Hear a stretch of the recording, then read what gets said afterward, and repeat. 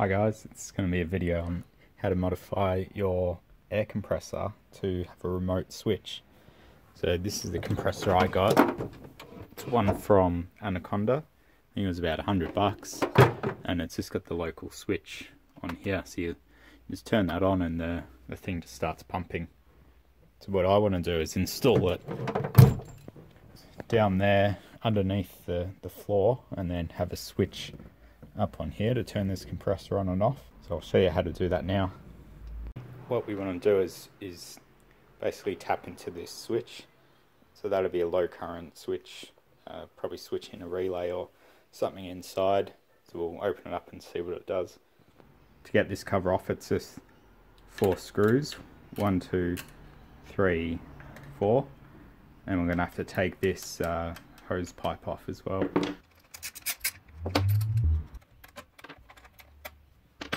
Now I've got the hose pipe and the 4 screws off.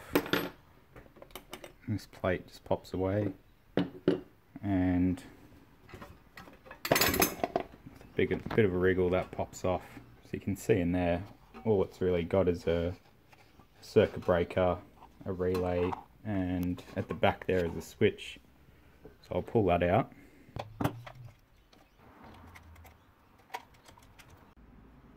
Down here you can more clearly see the switch up there. So these things are generally pretty simple. This one here is just switching to ground. So I'll put up a schematic. This is an overview of the compressor, or at least the internals.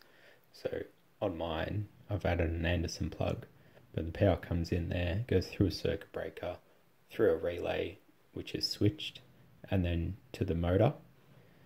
Looking at the schematic, so again, on mine it's the Anderson plug. The 12 volt comes in through the circuit breaker. When it gets to the relay, the power is in the unenergized state, goes to nowhere. You can see here, here's the compressor switch. So the power's piggybacked off, and this is the switching circuit of the relay to this side of the switch. So you got 12 volts in there.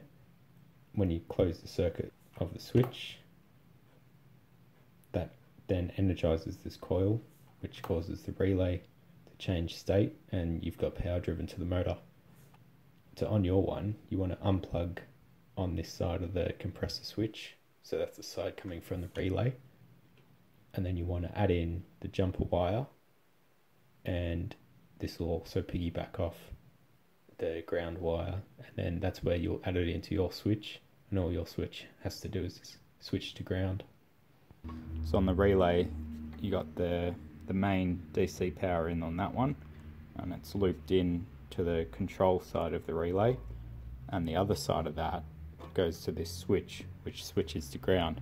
So you can just add in some wires, and all that has to do is just touch the ground of the vehicle, and that'll switch the relay. So you can do that in parallel to keep this switch, and just add an external one as well.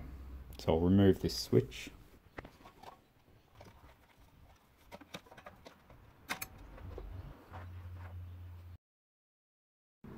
Should mention as well, this modification doesn't affect any of this wiring whatsoever. It's a plug-in mod, and at any stage you can put it back to how it was.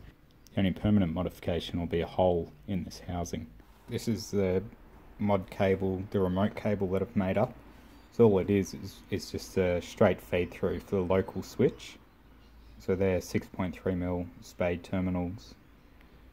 And then I've just cut a piece of wire. I'm not sure how long that has to be yet, but you only need one because you're switching it to ground. The power side to switch the relay will come in on your main power connector to the compressor. The way you want to identify which wire you need to connect your jumper lead into is to find out which wire is coming from the relay. So you can see it comes on this terminal via the main power. When it's switched to ground on this side, when that touches ground, that actuates the relay and drives power to the compressor. So this is the one you want to tap into to have your switch in parallel for remote. Going to connect that from the relay to that jumper, and then that'll go to the switch.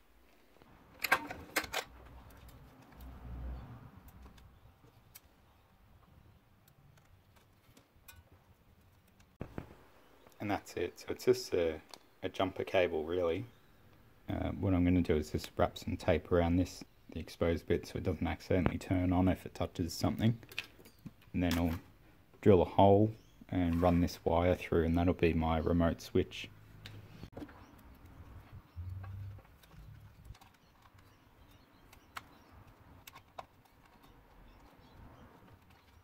And my adapter cable's in there, blue one, and this is my remote switch. So what I want to do now is just decide where I'm going to drill a hole. So this one's already got small drain holes in the bottom. So I think I'm going to just drill a hole in the bottom there.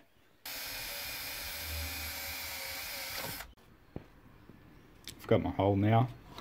I'm going to run my cable through that. I've done an extra big hole because I'm just going to run a bit of cut tube just through the hole, just to give the wire a bit of edge protection.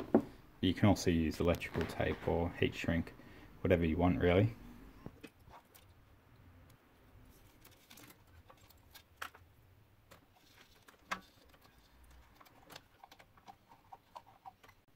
The modification to the compressor now is done.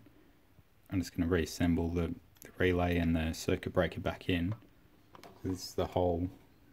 Just run a bit of cut tube, and that's my wire there, which I'll wire in to the car a bit later. But you only need the one for this, because as I said, the power to switch the relay comes from your main connector.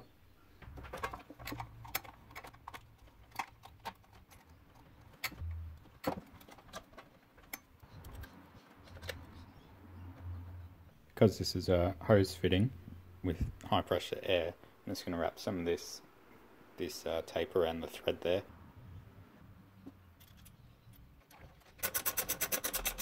And the modification's complete. So that's the blue wire there is the one that I've added in. That's going to be my remote switch. You can see here that's the cut tube right down the bottom. So I'm not going to get any dirt or anything in there. It looks kinked, but it's just the cut tube because this wire is quite small. Maybe you want to put your hole a bit more to that side. So I'll install that now and test it. Now I've completed the mod. I'm just going to show you how this works.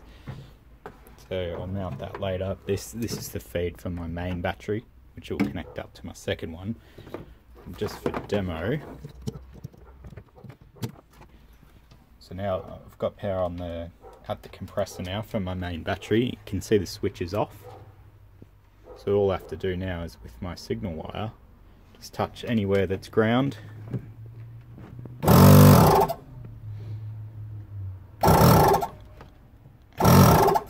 This can be pretty much anything, just wherever you pick a ground from.